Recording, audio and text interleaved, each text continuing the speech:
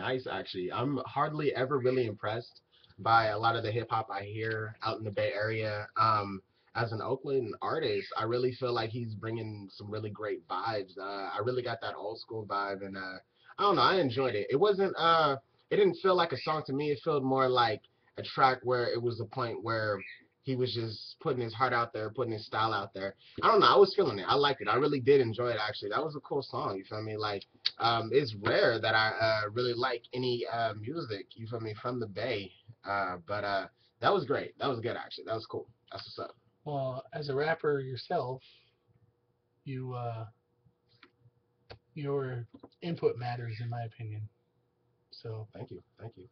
He's a yeah. good artist. He really is. Like, that's someone I would like to do a song with. That's someone I could see myself looking at as competition. And, like, he has a style down pat. You can definitely tell his type of style. It's not just some old bubblegum pop, you feel me, copying off someone else. That's his true, real style. I enjoy it. And it was a natural vibe to it. That was something I'll listen to riding around in the car, chilling at the house, smoking, drinking.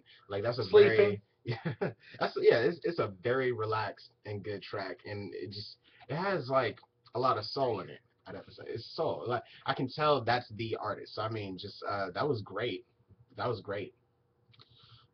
Overall, coming from a production end, great camera work too. I don't know who did his Yes, video, but that it was was a good. phenomenal video. I So, agree.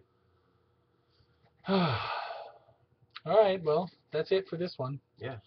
Anybody who watches, including you, Fly Guy, the Lady Killer, if you like our stuff, please subscribe to the channel. Have a great day. So I'm gonna